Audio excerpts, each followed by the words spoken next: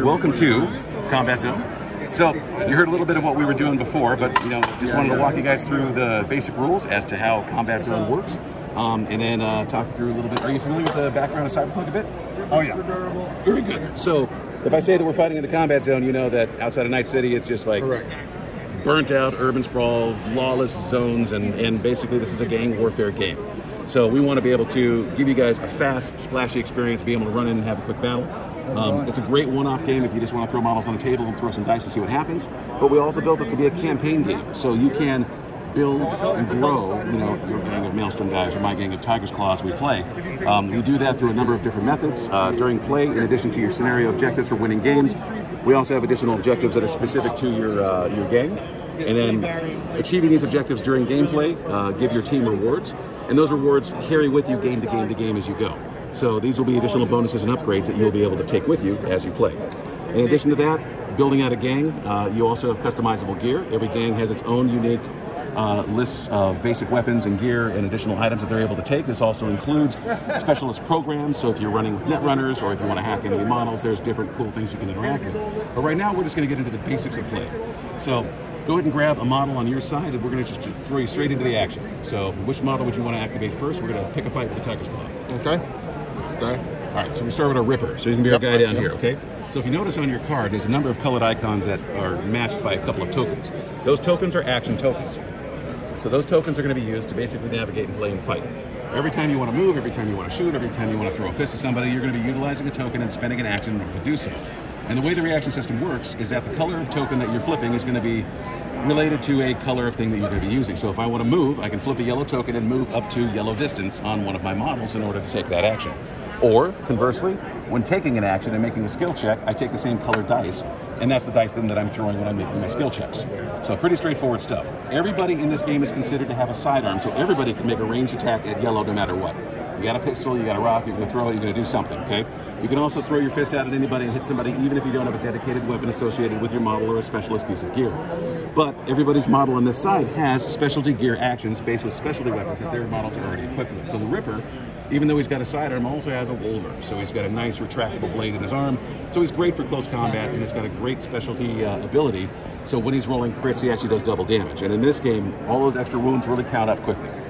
All right, so Ripper's going to go. Is he going to go jumping into combat and go punch somebody, or what's he got going? Yeah, he's going to try to get over to this one here. Absolutely. So go ahead and flip a yellow token over there, show that you're going to be moving. That tells me that that token has been spent.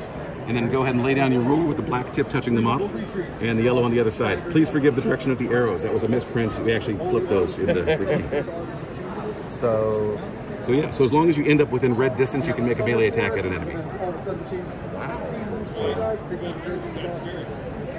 So it ended here? Yep. So we're going to pop that out. You drop your model.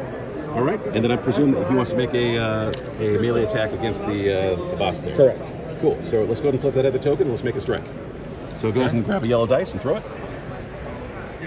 All right, so your number is 5, and you're going to add your melee skill. So if you look at your card, you see a little fist there. 2. All right, that's your modifier, and that's going to turn that into a 7. So I'm going to defend. So on my side, and forgive me, I don't have my tokens out right now, she has 2 green and a yellow. When making a defensive roll, I determine what color of dice I want to throw based on what dice I'm wagering. I don't spend it as an action. So in place of, you rolled a relatively high number, I could throw a green dice against that for defense, thinking that I'm going to get out of the way. But instead, I'm going to roll a yellow because if I lose it, I don't feel bad about losing a yellow. I do feel bad about losing a green. Right? So I'm going to roll this, and I roll a 7. And she's going to use her melee skill of 2 and end up with a 9. So I'm going to beat the attack. She parries the blow. Everything's good. Your guy has spent all of his actions, so now after he's expended, it now goes to me, and I get to pick a turn. Okay. So I'm going to now pick a model from my side to go. Now, can I hold an action if I want to? Always, yes. Yeah, you can look at a model who's got 3 actions and spend one of them and just sit on the other 2. But it would be one player. So I could say if you had 3, I could do 2 right now, save up one for later, and come back later and use them again, right? You can come back later and use it again, or you save them, because part of what we call our reaction system is that if your model under attack takes damage, they can spend any unspent action on their card to take a reaction. They can dive into an alley. They can pull out a blade and take a whack at you in the process. They can do a couple of things extra. So we want to make sure that making decisions and making attacks against enemies always has a bit of a risk factor to it. So I'm going to activate my basic Kyodai. He has 2 yellow actions as well. I'm going to spend my first yellow action to go ahead and dive over cover at you. So This first action actually requires a skill check on my part, just because I want to illustrate it. He has a basic reflex skill of 1, so I'm going to roll a dice and add 1 to it, making that a 6. And then you roll the black dice. The black dice is our obstacle dice. So whenever somebody's doing something like leaping into a building or doing something crazy, that dice opposes my ability. So in trying to leap over this thing, I didn't beat an 8, so my guy just going to go slump, and then his movement immediately ends. He just hits the wall and kind of goes, you know, and does his thing. However, he is close enough to take a melee strike at you anyway, so he's going to long arm with his blade and try to reach out and tag you. And I'm going to go ahead and roll that yellow dice on my second action and make an attack, and I roll a 2. My melee skill is 2, makes it a 4, so go ahead and make a defensive roll. And you have yellow actions. So you roll a 1, which is a fumble. So that counts as an automatic fail. Now, in wagering that yellow, we're going to go ahead and replace one of those actions with a spent red action. And that is going to count as your wound marker. Okay. So my guy's totally spent. It is now your turn to take an action or activate a model. Okay, I'm going to activate a shoot to him. Okay, so that's the specialist right there in front of you. He's got 3 yellow actions. All right. So if you take a look at his card, he's got gear actions at the bottom to tell you what his weapon does. Now, the assault rifle within yellow to green range, which is where this model is, can make rapid fire attacks, which means every action he takes is actually 2 shots. Okay. So go ahead and start taking attacks at me, and let's start with our first yellow attack, and then you'll get a free yellow attack right after that. 5. And 5. His range attack is skill is 2, makes it a 7. Okay, I only have yellow on the defense, and I roll a 5. Now, in the defense, I use my agility initially to add to my defense roll. So 5 and 3 becomes an 8. Plus, every piece of intervening terrain between you and I adds 1 more to my defense roll against ranged attacks. So he's actually a +4 to his range attack defense, making him a 9. Okay. So the first one he ducks behind cover and he's fine. But you get a free attack. Okay, so that's a 6 and an 8. And I get to add +4, making that a 12. Wow, you're rolling awesome. This time. What's your dice? Yeah, exactly. Normally this guy gets gunned down. That's only his first action, so do it again. You get another 2 shots at me. All right, it makes it a 5, and I roll an 8. Now you can always, yeah. Okay, that's better. That's an 8. 7, 8. And that's not enough. So my guy takes his first wound, and the rodent is now marked. And I'll hold my Okay, hold your last action. So that passes the turn to me, and then I'm going to activate a model. So do the wound counters negate your actions then, or is it you replaced his on the card? Yeah, you replaced it on the card. So in this case, you know, he would have 2 more yellow actions that he has not spent yet. Right. But that wound that he has taken has also just taken one of his actions away as well, right? And so eventually, when I refresh, this will come back around, assuming he's still alive, and become a red action as opposed to a yellow one from previous. So then it rolls a lower dice. Yep. And just so you know, if you ever fail, if you ever fail a defense roll on a red dice, your model's removed from play. Some people like to take that risk, so you know, or if you have no other choice. Okay. All right, so I'm you have to kind of wager it. Yep. It's always a little bit of a guess and a gamble, which kind of makes the game sort of fun. You want to try for a minute? Sure. Yep. All right. So what do we got? So you've activated this guy. Yes. Yep. So where's Hammer? That's this dude right here, right? That's that guy. So I'm going to activate a model. I'm going to roll up with my Onesan. She's going to spend 1 of her yellow to move, and she's going to move into cover here. And then I'm going to spend an additional yellow action, and she's going to make a assault rifle attack against your specialist who's behind cover. Okay. So I'm going to roll a yellow dice for my initial attack, rolling a 4. She's got a range skill of 2, making that a 6. So your guy gets to make a defense roll. You don't flip the token. Okay. You're just basically rolling the dice as a wager. Gotcha. And you're going to add your reflex skill and your cover, which is the wall. 2, right? Right, so 2 plus 1 for the wall is 3.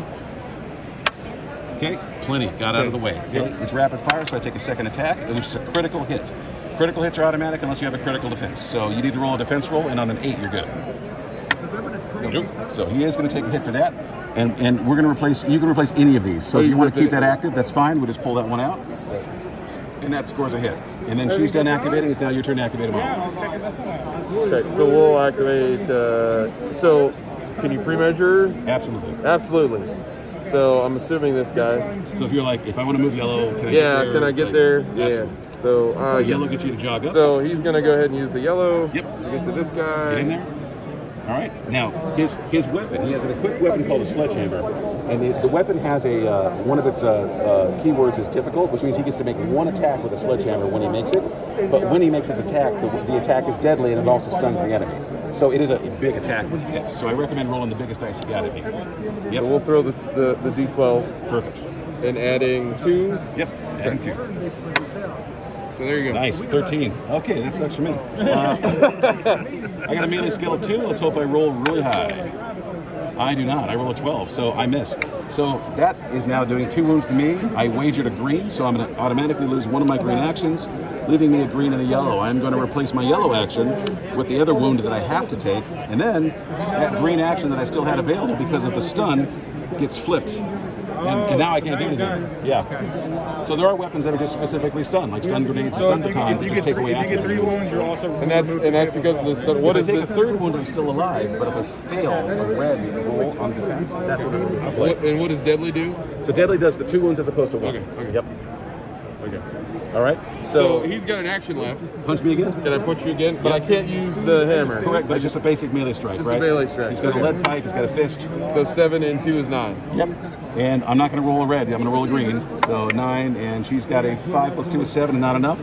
So she wagered her green, and she takes a wound, and now she's totally boxed out. She's not dead, but she is beat up bad. Okay. And he's out of activation. All right, so actions come back to me. I look at my cards, and I'm like, ouch. So I can, at any time, refresh my cards. So what I'm going to do is I'm just going to go ahead and refresh this action right now, and I'm going to hand the turn back to you, and hope I survive this next round. Okay, so that completely removes it. Okay, so where's this lady? She's over here. Yep, that's your flincher. Okay, so she's a wolver as well. Yep. Everybody's got a pistol. I mean, they can take a shot at me when they want to. But, yeah, but why would we take shots when we got that wolver thing there? Yes, yeah. This stuff is all printed on a hard MDF. The stuff you're going to get in the box is going to be like a heavy cardstock, but it's the same thickness and the same print type. She's going to move up to her and then use the green to attack. Okay, take a green attack. So 5 and 2 is 7. Okay, so Mayonnaise rolls a 6, and her melee is 1, makes it a 7. So ties go to defender. And we'll go ahead, since you're all beat up, we'll go ahead and use the yellow. Okay. Fail. And that's a fumble. I don't need to roll because that's an automatic failure. Okay. Okay, come back to me. Got all my guys refreshed.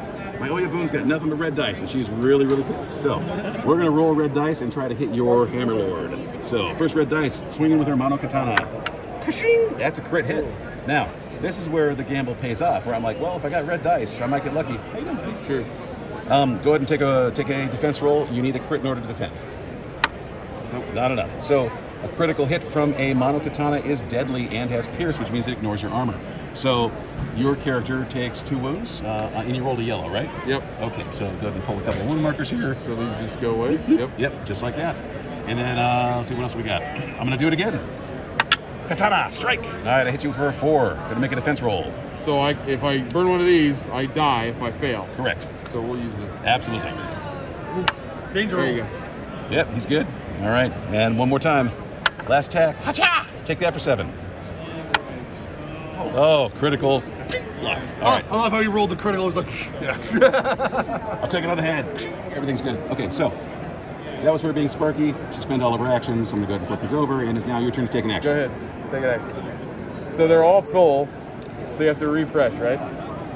Correct. Refreshing would be the next just step. go ahead and flip all the tokens over. There you go. Is your stuff there? Is that your stuff? I like it. It's cool. Cool. Yeah, I'm glad you like it. Yeah, like I said, if you guys want to get in on the leftovers of the Kickstarter, that's still on pre-order right now through the website. Leftovers. That makes me feel wonderful. Not leftovers. Baby. I totally passed You already said it. You already said it. The remainder, if you wanted to jump in with all the stretch goals, the goodies. How much are the leftovers? Oh, the stretch goals. I mean, you get a lot If you guys jump in, we still have the pledge manager open. So the starter sets and all the basic pitches are still there, and we're planning on a spring launch for everybody for delivery. Yeah. So How much is that level? the lowest best level is $120, and it's the core game and all the stretch goals. So you get like 40 models and like a bunch of terrain stuff. There's a lot. I was going to ask if it came with terrain too. Yeah, well, yeah, all this comes in the basic core game. This is Plus the entire starter we box? double this in the Kickstarter version. That's awesome. Yeah. All right.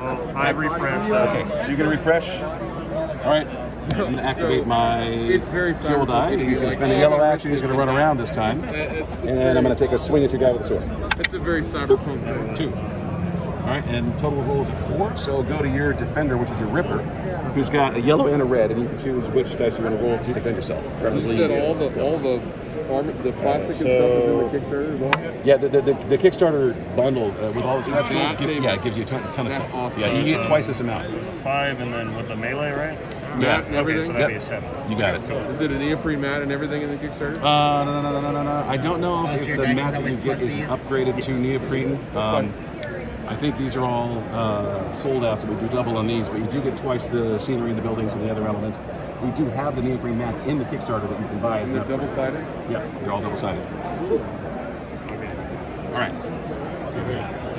Do it.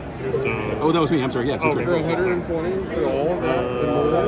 And there's a bucket of additional models. We basically gave away a free model a day. So there's like all of these. Oh, I followed it. So I was telling him the video that they didn't click with me like that did. So that's why I didn't do it. Oh, no, I totally get that. Yeah. So if you guys pick it up over the weekend and come back and show us that you got in on it, we also have a free blister models we're going to get you too. Sure.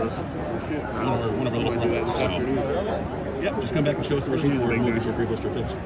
Sweet. Okay. Hey, thanks for taking time. Oh no, thank you. That's very cool. all right, we'll use hammer. All right. So that's so we can only use a sledgehammer. You can only use it once, but you can keep punching me with other stuff too. Cool. But that green dice is going to make a mess out of her because she's down to reds all around. So Cool. All right. squish. What was that? 5 and makes that a 7? 7. All right, I got a red dice. Here she goes. Yeah! 4, 5, 6. Not enough. She's gone. Removed from play. Sledgehammer action. So Hear the sad. sound and cut. All right. Well, you got more actions. You got 2 red actions. You can literally spend a red, walk over here, and punch that guy in the head. Nah, screw it. Let's do it. It's close enough, right? I'm angry. Maelstrom. All right. Pretty much. All right. So flip a red token, show me you spent that, and then flip the other one to show me you're going to punch me in the face. All right. Hassan Chak. 5, 7. All right. My kill die is still fresh. He's going to roll a yellow dice. 3, 5. Not enough. So I'm going to take a wound from your attack. All right. And that's it for mine. So back to you. Good, sir. How are you? Good. All right. That was you? Yep. Okay. We've got our Ronin Assassin here. He's going to go ahead and blow a yellow, and we are going to jog over and try to help our buddies. Commence jogging. All right. He's going to run up over here, and we are going to attack your Ripper with a yellow attack with his katana. So I roll 3, 4, 5. Make a defense roll against a 5 on your Ripper. He still has a yellow, so. Yep.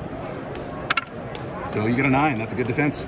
All right. And then my last available action is a red. I'm going to do the same thing. I roll a 2, it makes it a 4. I can still use the yellow. Yep. Right? Still use the yellow until it goes away. 2 man. Melee of 2 is 4. So defense goes to you. You're good to go. All right. Your turn to activate a model. Oh, well, we're going to use them, turn around, and smack you in the face. Do it to it. Let's go, Ripper. No. Fumble. All right. You got one more attack, though. All right. All right, 5, and I roll 7. I got you. All right, cool. So yeah, this is the flow of combat zone, man. This is kind of the back and forth. And so is it just the Maelstrom and the Tiger Claws, or do you got the Valentinos, the Cops, everything? So this setting for combat zone is in the Time of the Red, which is before the 2077 video game, but it's still some of the same games. So the core game gives you Maelstrom and Tiger's Claw. In addition to that, we've got 8 games at launch.